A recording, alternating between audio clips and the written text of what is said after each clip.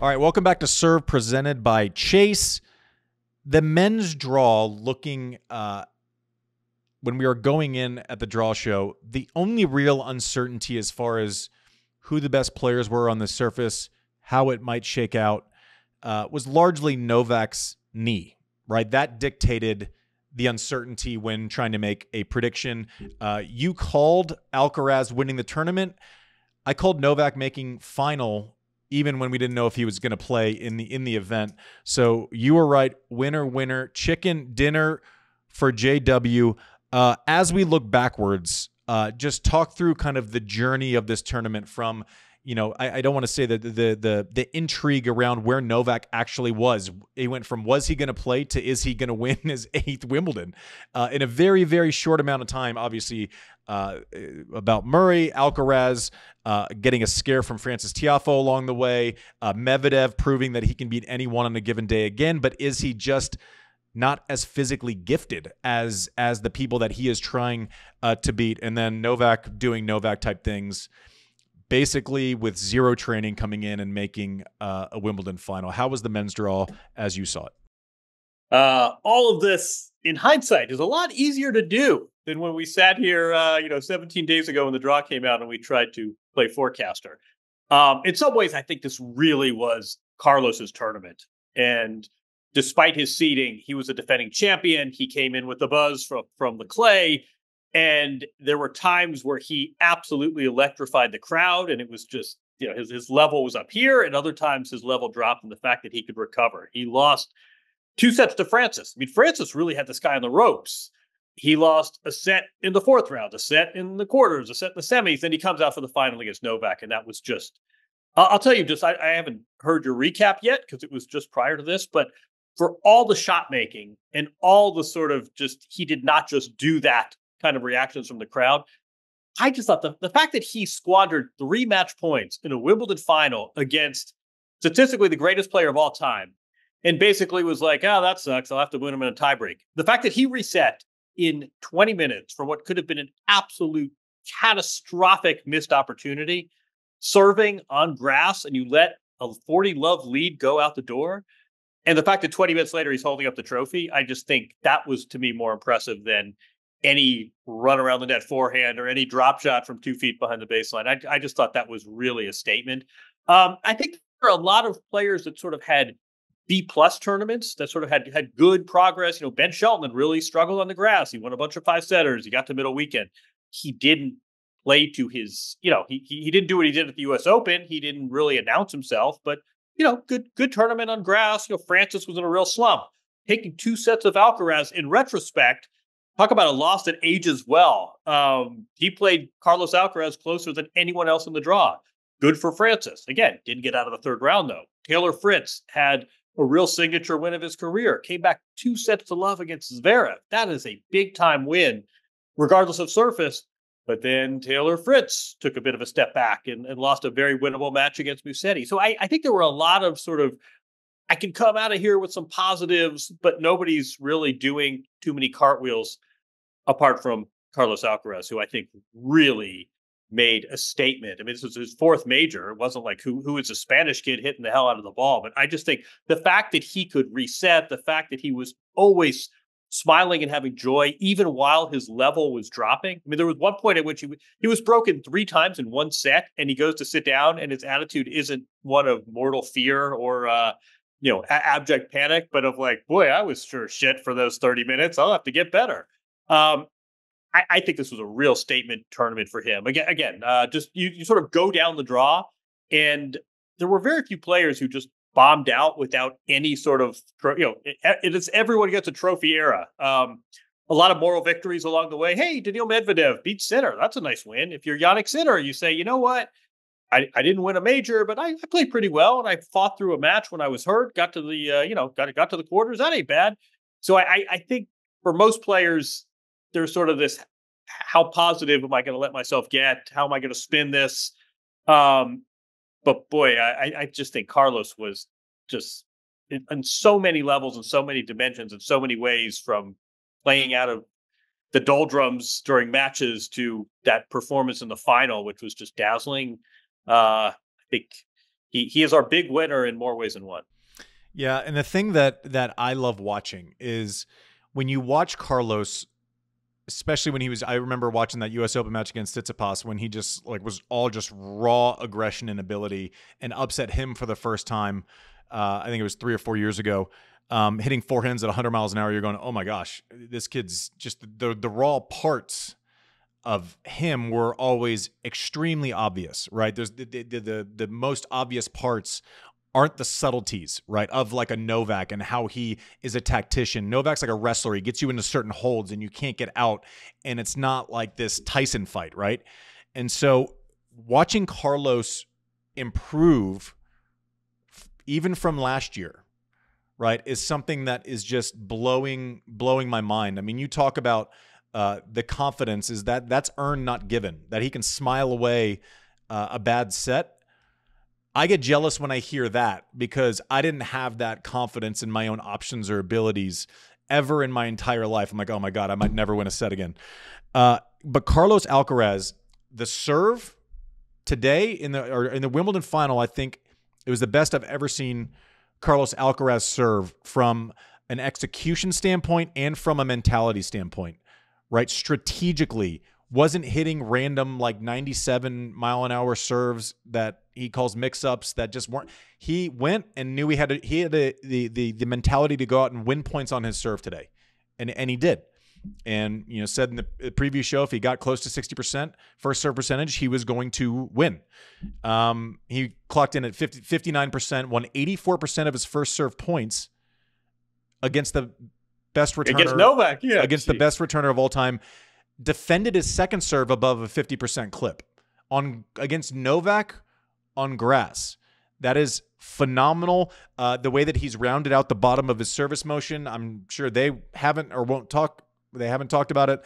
It's obvious from where I said it used to be kind of straight up and down. It looked more like a V. The bottom is more rounded out. The shoulder gets around. Therefore, he's able to get a little bit more movement or tail. So example being, if he's hitting T on the ad side, a slice serve, it's turning a little left by the time it gets to Novak, right? It's turning a little left where the up and down motion means that he was serving straight on. He could still hit his spot, but it wasn't moving. It didn't have that Sampras swing at the end of it. This rounded out service motion, it's not a coincidence that when he was hitting his spots, it wasn't getting firmed up today. That's not like an accident. That's not because Novak had knee surgery. That's because he has added something to his serve. Even since the beginning of the year in January when Zverev was squaring up every single return in Australia. Go ahead, John. Did you see Book of Mormon by any chance? Yes. So I'm thinking, what your breakout here, I'm thinking remember way back in 2023? You're describing a completely different player. I mean, this is not the conversation that we had a year ago today when, he won the title. The way he is, I don't know what the vat of grapes that has turned to wine sure did not take a long time. I mean, this is a completely alien conversation to what we would have said a year ago here. The way he has matured tactically and logistically, it's really extraordinary to watch. Yeah, another thing that he wasn't doing 2 years ago even is, and we talked about this quickly in the recap show, but for those who didn't see it, there were 8 or 9 times today where he got caught looking backhand on a return. Novak went forehand, and he chipped the ball down, got neutral to stay alive in a rally. Grinds out 4 or 5 of those points. That didn't exist really 2 years ago. It was feast or famine, right? The nuances of basically reading the game better and then in the moments where you don't, reacting better to give yourself a chance. If you're giving yourself a look 3, 4, 5 more times when you get beat strategically or you don't read a serve correctly per set, that's the difference between a straight set win and a 5-set epic. And that's something that Novak has mastered over the years. He reads it better, but then he adjusts better. When he's looking fastball and someone throws a changeup, he still gets a single, right? That is what Carlos Alcaraz is learning and that we're seeing in real time. It's not that Novak, he just missed balls. No, he had to play 20% more. That has a cumulative effect on a match. Obviously, also during the recap show, I talked about, people are maybe his knee wasn't good today. Listen, Novak came out and was aggressive. Did not want extended rallies with this guy. He was going line early. He was serving volleying like we had talked about yesterday. But we also discussed in our preview, JW, moving comfortably on a knee, right, where you can kind of predict the pacing, where the shots are going to go. You're playing at deep cross court. You know that your opponent doesn't have the ability to, one, hit a drop shot in any place, and two, hit a deep winner to any spot, right? That's a different level of stress test, not on the knee as an injury, but on a fitness level coming in. Novak had no reps, no fitness. All he was trying to do was get healthy enough to play his first round. And then after that, healthy enough to play second round, so on and so forth. So for people to say, oh, he wasn't moving great, well, no kidding. You have to practice to be great at something. And through no fault of his own, he didn't have those quick reps. And when you get to the top level of the game, those little things, those margins, those 3 or 4%, I'm moving 5% worse than I normally do because of my fitness level or because of no reps, those get exposed quickly. I think that's what happened today. I think, people saying, well, Novak was too aggressive. He missed too much.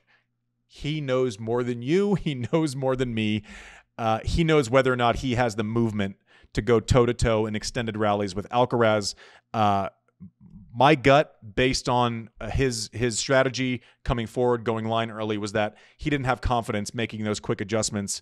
And, Carlos exposed him. Went big when he had to, hit those drop shots when he had to, took second serves early, crush and rush over and over. Did not want Novak to get settled. And then when Novak had a shot because he was unsettled, maybe pull the trigger a little bit too quickly. But props to Alcaraz. It's absurd that Novak was able to make the final of this event. Surgery, no fitness, not a lot of tennis, no matches. Finals of Wimbledon. Gave yourself a look at the basket. So props to him as well. Sinner's interesting case moving forward. He's number one in the world, but does he feel like it right now? He would probably tell you that he's not the best player in the world right now, off of 2 straight majors from Carlos Alcaraz. I don't think anyone would say that. He's getting credit for, post-September through March, which he should. That's the way it works. But there is a race for world number one in the year-end world number one, and Alcaraz has firmly planted himself right in it. I'd look for Sinner to get back out there sooner rather than later. Medvedev is an interesting case, and I kind of relate to his situation probably more than most. He's a former number one. He is a U.S. Open champion, and he can beat people in majors on a given day. It's hard to beat 3 greats in a row. It's just a huge ask. Yeah. That's part of this too, right? Part of this is just a probability exercise. And look at Medvedev's draw, and it would have been extraordinary for him to have done much more than he had to. Medvedev in grass, it's getting better. It's still, there are times where, sometimes he looks great. Other times he looks a little bit clueless. I also think let's table this for another conversation and not do it on a Wimbledon recap. But I have a friend who had 0 dog in this fight, not even a big tennis fan, no reason to lie, who swears that Medvedev used the F word and not the Russian epithet he claims to have used, that was sitting courtside and heard this. I do think there's a discussion to be had about. Because I did this the other day. Yeah, because he said F you piece of shit. No, he didn't though. He said a Russian epithet that you didn't understand because you and I don't speak Russian. You know what? Here, this is only for YouTube viewers. It's going to be awkwardly silent for the next 12 seconds. I'm going to move my mouth the way he moved his mouth for that Russian epithet. You ready? So that's the way. Apparently, your mouth moves. Duolingo Russian? And when did you learn so much Russian, dude? Apparently, your mouth moves the exact same way for the Russian epithet as it does when you say F you piece of shit. So you learned something new. Maybe that's the takeaway from the last 2 weeks. Who knows? Sometime on a slow week in like October, we'll talk about whether rules ought to be uniformly applied or whether we like the fact that there's discretion and we don't have someone defaulted in the semifinals of Wimbledon. But go read his press conference. He said something very different from what this source of mine heard, but I don't. He's such a good guy. I mean, I'm willing. I feel like reputations at some point accumulate and matter. Anyway, let's table that for now. But this could have been. But point being, too. this could have ended really badly for him. If he said what people like yourself and my friend believe he said, this could have been a real controversy. But as it is, he did not surmount Carlos Alcaraz. But that, again, no one else did either. Yeah, I like Medvedev. I like all of his antics. I'm here for it. And also, bro, we know what you said. Exactly. We need to spend a second and congratulate Lorenzo Musetti. Coming into the grass court season, I don't know that I had him making finals of Queens and semis of Wimbledon on my bingo card. So props to him for figuring out the grass. It's nice to see people kind of figure out a surface in real time. Curious to see if that kind of launches him into this. He's a guy that's been around for a long time, super flashy, super talented. He's younger than Sinner. I know, but sustained. Yeah, I know it feels like he's been around forever. But like sustained quality control is something that we will look for with him. Let's see if he can build on this. Quickly, someone who I think doesn't fit into the thing of like, oh, everyone did pretty well. I think Tommy Paul kind of announced himself this month, winning Queens quarterfinals against Alcaraz, playing a tough four-setter, going toe-to-toe with him for the first 2 sets. Tommy Paul feels better about his game than he did a month ago, and then he did a month before that, a month before that, and a month before that. A real player, real contender in these tournaments now. We hope Taylor Fritz gets better. That knee injury at the end of the Musetti match, which he was going to already lose. He was down, way down in the 5th set. We hope he gets healthier. Ben Shelton should be licking his chops for the American summer hardcourt season. His second serve is something that nobody wants to see starting off his summer campaign in Atlanta, as well as Frances Tiafoe. Frances Tiafoe turned a year of form around in this event. So we're talking about people that, okay, Frances making the 3rd round of a major, we've seen it before, but he played 300 times better, slight exaggeration only, this tournament, and kind of found his way, got through a tough first rounder, played a good second rounder, and then gave the best player in the world hell for 4 hours on center court, and maybe could have been unlucky to not get the win. So props to Foe. I hope he keeps bringing the heat to round up the American side of the men's. Let me jump in real quick with Fro. With Foe, there might be I got to be a little careful here. There may be a coaching announcement coming. We'll see.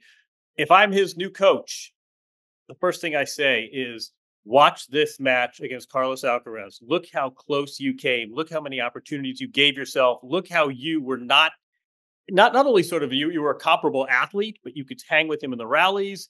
You were the better player certainly chronologically for the better half of that match.